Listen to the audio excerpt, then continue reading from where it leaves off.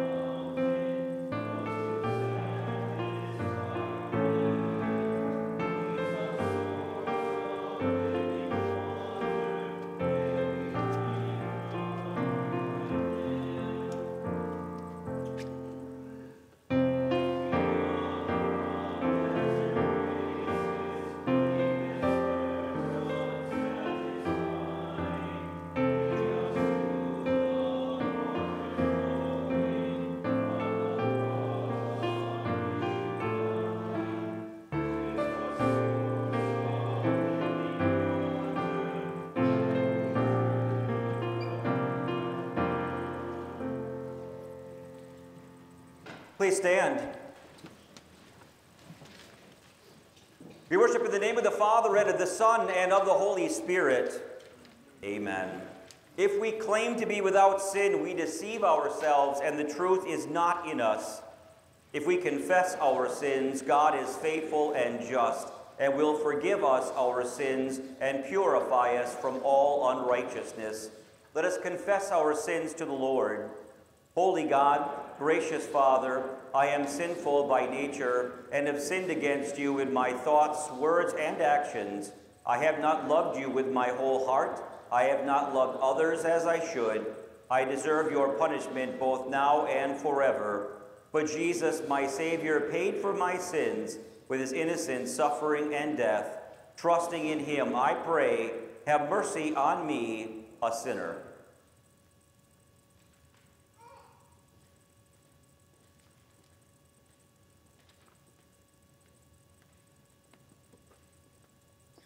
Our gracious Father in heaven has been merciful to us. He sent his only Son, Jesus Christ, who gave his life as the atoning sacrifice for the sins of the whole world. Therefore, as a called servant of Christ and by his authority, I forgive you all your sins in the name of the Father, and of the Son, and of the Holy Spirit. Amen. In peace, let us pray to the Lord. Lord, have mercy. For the peace from above and for our salvation, let us pray to the Lord. Lord, have mercy. For the peace of the whole world, for the well-being of the Church of God, and for the unity of all, let us pray to the Lord. Lord, have mercy. For this holy house and for all who offer here their worship and praise, let us pray to the Lord. Lord, have mercy. Help, save, comfort, and defend us, gracious Lord. Amen.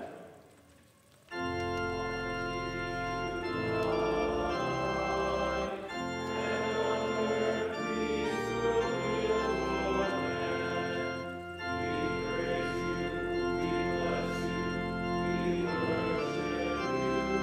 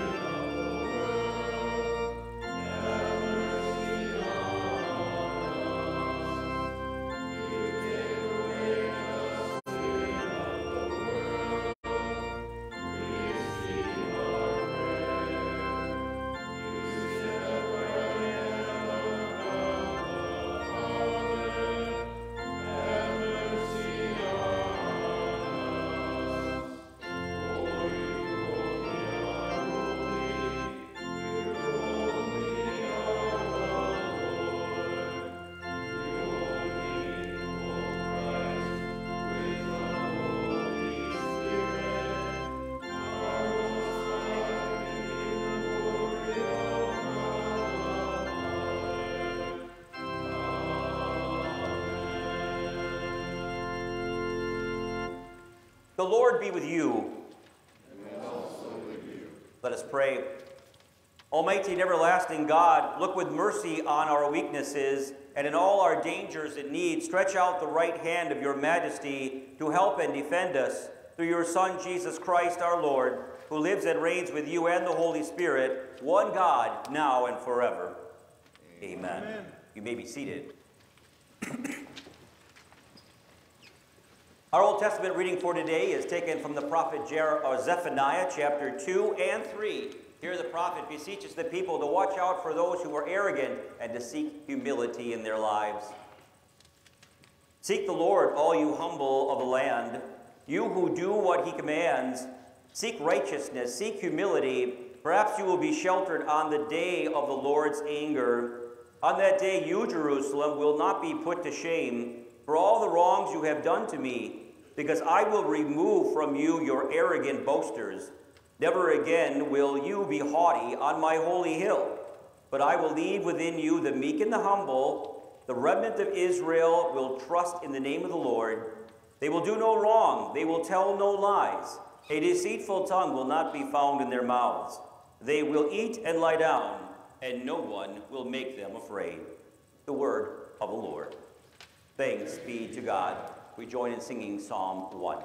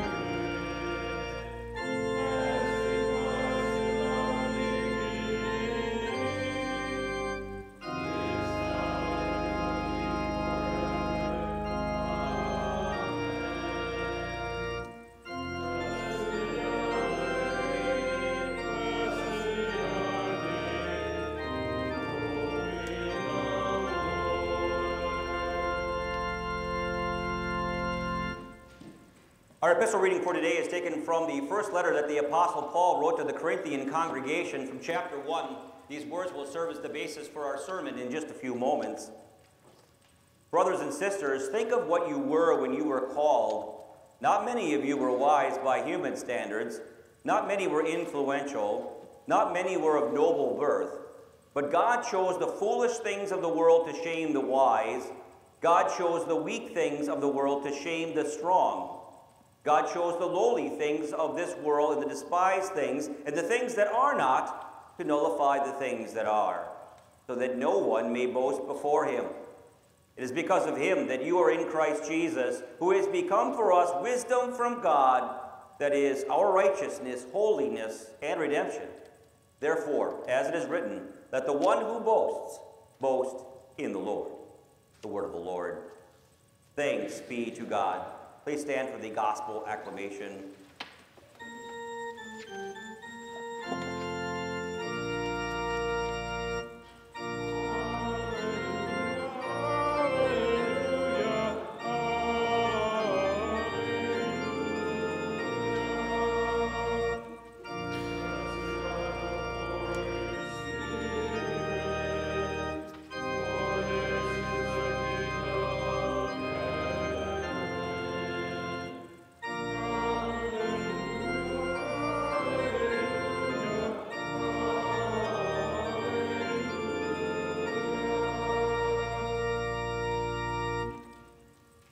The gospel for this morning is taken from Matthew chapter 5. Jesus preaches here a portion of the Sermon on the Mount known as the Beatitudes.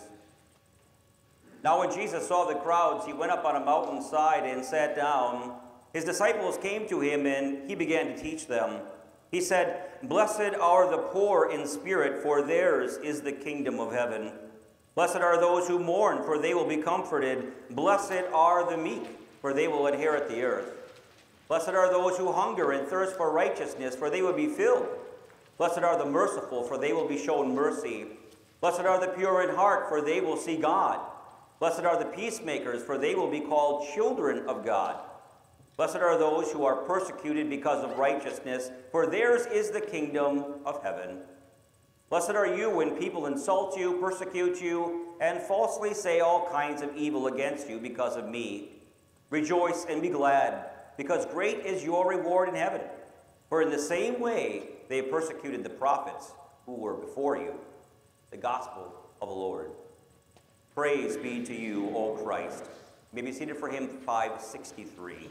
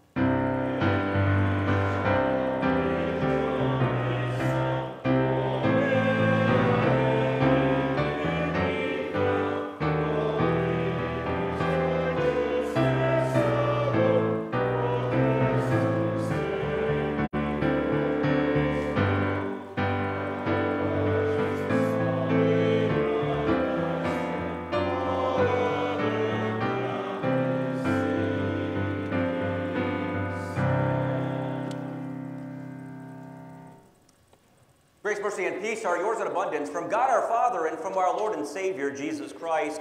God's word for our focus this morning is our epistle reading from 1 Corinthians chapter 1. Dear brothers and sisters in Jesus, don't you forget where you came from. Sometimes a family member or a good friend of another individual will say that to them when they begin to maybe do and achieve great things in life, when they're really climbing up the corporate ladder or becoming socially or financially very successful. Maybe they become a little bit proud, and their friend will say to them, don't forget where you came from. Loretta Lynn, one of the most famous or iconic country singers that ever lived, and yet she never really forgot where she came from. In one of her songs, probably her most famous song, The Coal Miner's Daughter, she sings about her humble upbringings as one of 8 impoverished children, where the only source of income in the family was, of course, the salary of her coal miner father. She never forgot that. Another singer who has sold more albums than the group U2 sings about his very humble upbringings in eastern Tennessee, where he grew up going to church every Sunday and eating fried chicken and playing football each week as well, and how important it was to him to keep on calling his family, his mom and dad, every week. He even sings a song called Back Where I Come From. Some people would argue that in order to remain humble and level-headed through the ups and downs of life, the great achievements of life and the difficulties of life, you have to remember your roots. You have to remember where you came from, your origins, your foundation. And in a way, that's really what the Apostle Paul is telling the Corinthian congregation today as well. He's telling them, remember where you came from. Now they were an important group of Christians, beloved by God, exalted by God, forgiven by God, but they were not to forget where it is that they came from. Because when they remembered what God had called them out of and what God had called them to, then they would find their only source of real boasting in life, and that boasting was found only in Christ. Now, if you recall, and we've studied 1 Corinthians many times through the years, and 1 Corinthians is basically a very long, scathing letter that the Apostle Paul rebukes the Corinthian Christians for just about every kind of immorality and sin and vice that a Christian could possibly have. You have to remember that these Christians in Corinth were, at least during the time of 1 Corinthians, were fresh out of pagan idolatry there in Corinth. And they were still dealing with a lot of the same old problems, a lot of the same old sins that they had in their lives before they even knew Christ. And so chapter by chapter after chapter, Paul goes through and he begins to say, now that's not the way you're supposed to be thinking or acting. And you might even remember some of those vices that he had to deal with. He rebuked them because of their jealousy and their disunity. That some of them were actually thinking in their congregation that they were more important than others and therefore were being kind of haughty and looking down on others because other people in the church were not as important as they were. And then there was the other big problem of loyalties to certain Christian teachers or certain Christian preachers. Or they would say, well, I'm loyal to this teacher, or I'm loyal to that preacher because I think they're better or they're more edifying than this other one. And when Paul looked at some of those things, that foolishness, he said that's exactly what it is. It is all just foolishness. You shouldn't be thinking like this at all. You should all be unified as one. After all, as he tells them, they pretty much came all from the same place, and they were all going to the same place in glory, so they might as well live together in unity right now. Because they had unity that was found in the Lord. They didn't need to focus on those little things that separated them. They needed to focus on the things that brought them together and unified them. And that's exactly what the Apostle Paul does today in our reading. He says that you were not extraordinary people on your own, but now, because of Christ, you are extraordinary people because God has called you to do extraordinary things and to shine with the light of Jesus Christ in that dark, pagan city of Corinth. But at the same time that they were great, that they were important, he says, don't forget where you came from.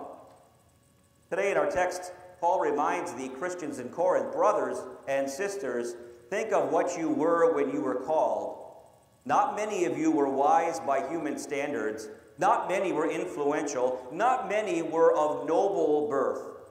Okay, maybe some of them were, but by and large, most of them were not doctors and lawyers and such. They were not the intellectual people of the day. They were not the philosophers of the day. They were just ordinary, average people like you and me, finance workers, salesmen, office workers, service workers, whatever we might be here at Zion. That's the kind of people that, in general, they were as well. And it is in Christ and in Christ alone that they found this inseparable, unbreakable bond of love that united them in their relationships and in everything that they did. And that's what they needed to think about. That's what they needed to focus on. That was their source of unity, where they came from and where God brought them. What about you? If you would look at your history, your upbringing, what would you say about your own upbringing, your own foundations? Where do you come from? Where are your roots? I'll tell you a little bit about mine. Early on in my parents' marriage, I was born to a welder and a farmer's daughter, and when my parents first got married, they lived in rural Iowa, and they were actually dependent upon food stamps to feed my older brother and sister. Later on, they, of course, moved to Mequon here in Wisconsin, and at the age of 9, I began my life working on a tractor, working on a farm, and did farming for many, many years, along with a whole lot of other menial jobs along the way, just to kind of get by until finally it was time to be done with school. And when my family got a new TV, growing up, we just took that new TV and we put it on top of the old one. That one pretty much served as the stand for that new TV. We ate plenty of Spam sandwiches growing up, and sometimes my father would turn to me and he would say, "Aaron, we're going to have to eat bark soon." And my friends down the road that we were close with, they had cable television.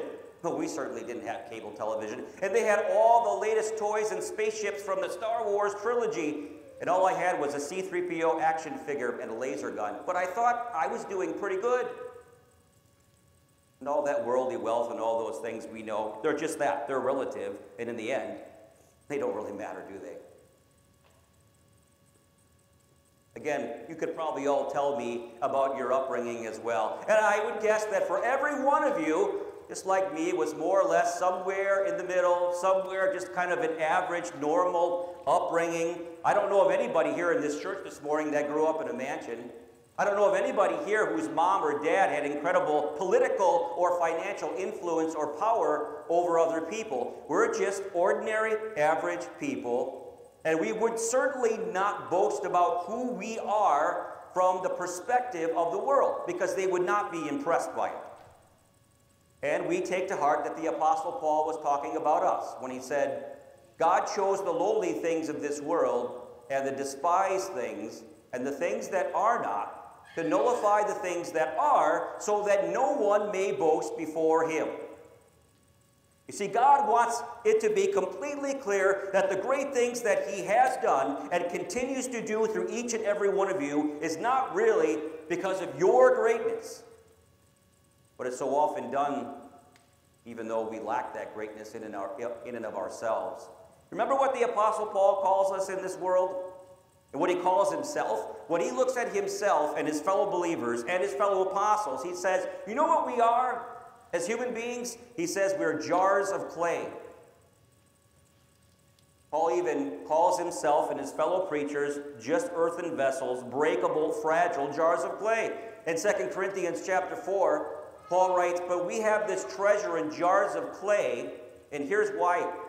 We're just jars of clay, to show that this all-surpassing power, the power of God, the power of the gospel, is from him, and it is not from us.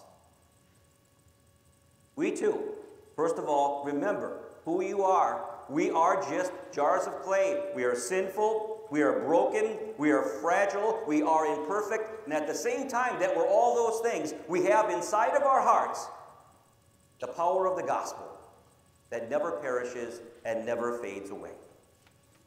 That treasure is inside our jars of clay. You know, a lot of people in the world, maybe you even know some people like this, or maybe you're even tempted to do this sometime. They like to brag and they like to boast, right? They talk about maybe their level of education, how many classes they've taken, or maybe they talk about their achievements in life, or they talk about their possessions, or they might just be caught up in talking about their children and what their children have achieved. I would suggest today that sometimes we as Christians don't do enough boasting. But I'm not talking about boasting about our achievements. I'm not talking about boasting about our roots or our own personal background at all, because that, the Apostle Paul, well, he calls that just a bunch of rubbish. But we know what we're supposed to be doing. We're supposed to be doing the right kind of boasting, the boasting that we know has changed us, that has saved us, and the kind of boasting, the source of boasting that we know also has the ability to save other people as well, that seeks to bring no glory to us. Paul says, he says, therefore, as it is written, let the one who boasts, boast in the Lord. You see, there's nothing wrong with boasting at all, as long as it's the right kind of boasting for the right reason and about the right person. We boast because the truth is, the reality is, we were not important, but now we are very important. We ourselves were not influential, but now because of God, we are influential. We're the most important, influential people in the world with the message of the gospel, the love of Christ. And we were once lowly, but we are not lowly. God says you are exalted. He says this is what we are.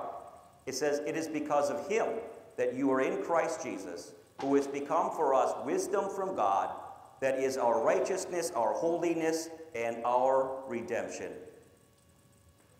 In our lives, we are to boast, but we are not to boast in ourselves. It is important for us to boast about what God has made us to be. But most importantly, it is important for us as lights of the gospel to be boasting about how God made us what we are now. And one of my favorite hymns, How Deep the Father's Love for Us, I always think of that boasting. Where in that song we sing, this is the right kind of boasting. I will not boast in anything, no gifts, no power, no wisdom, but I will boast in Jesus Christ, his death and resurrection. Why should I gain from his reward? I cannot give an answer, but this I know with all my heart. His wounds have become my ransom. So may our boasting in life always be.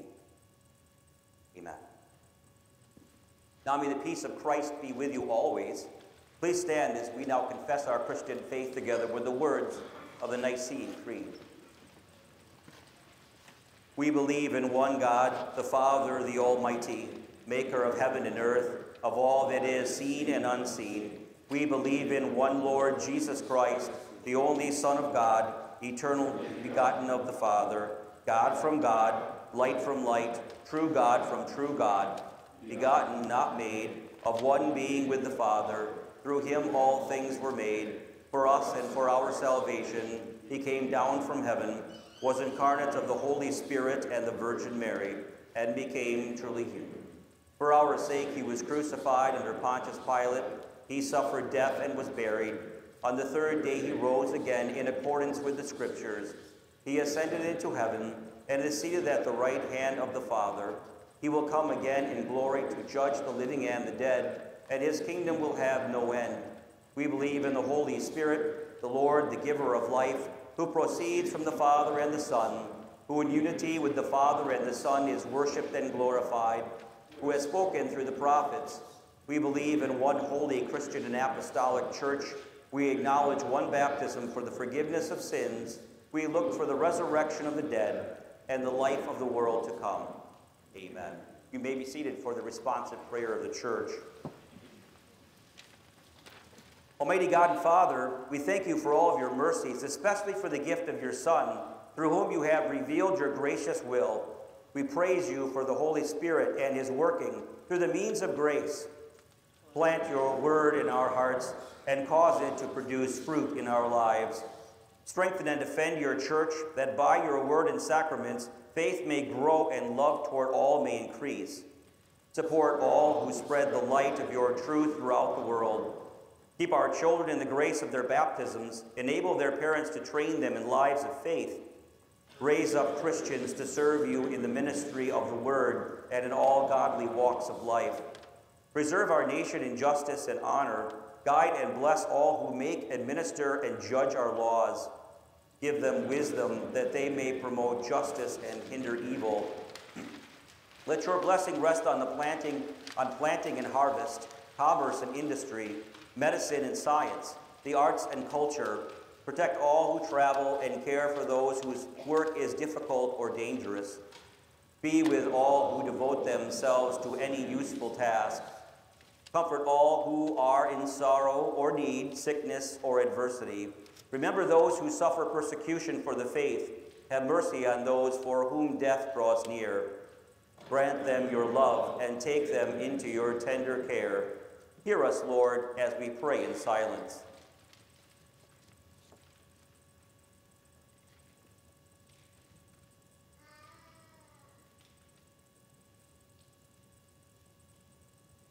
We also pray this week for our brother in Christ, Bill Rossa, who suffered a heart attack earlier this week. Dear Lord, we pray that you will be with him, that you will comfort him, and that now that he is at home, you will bring him to full healing as well. We entrust Bill into your care, O Lord.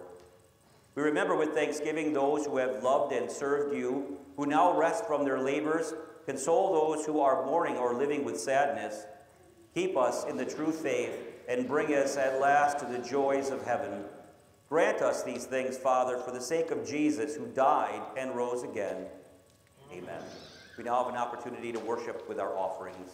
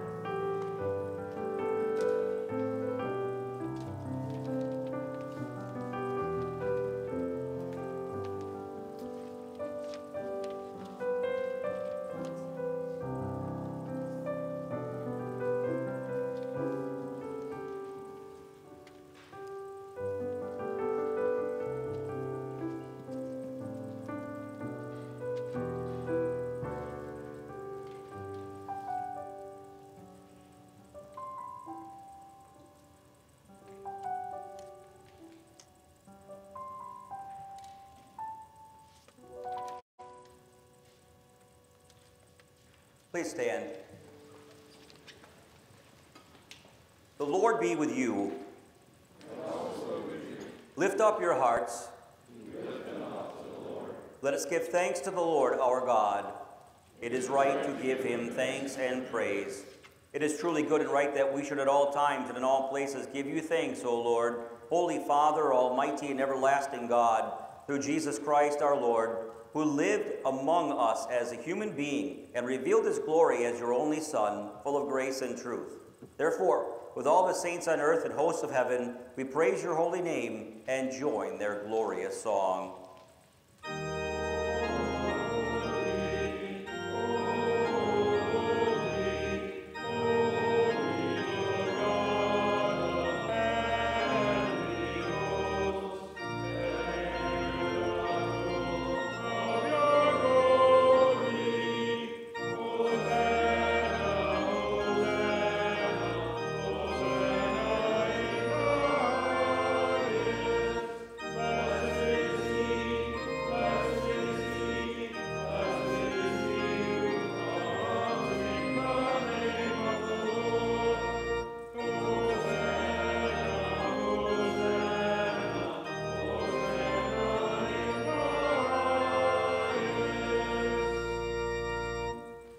We give thanks to you, O God, through your dear Son, Jesus Christ, whom you sent to be our Savior, our Redeemer, and the messenger of your grace.